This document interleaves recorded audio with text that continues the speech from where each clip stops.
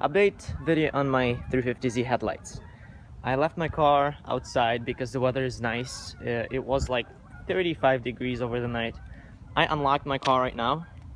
It worked, but the LEDs stay on. So it's definitely because of the temperature.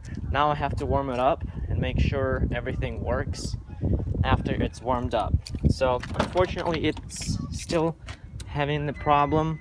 Everything works this way. The headlights work, but the yellow is still there. So the yellow thing stays on. Unfortunately, the lights still have the same problem.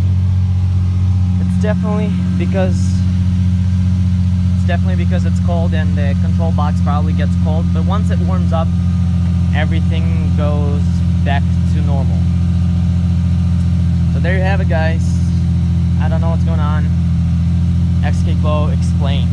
Thank you very much for watching. Stay positive.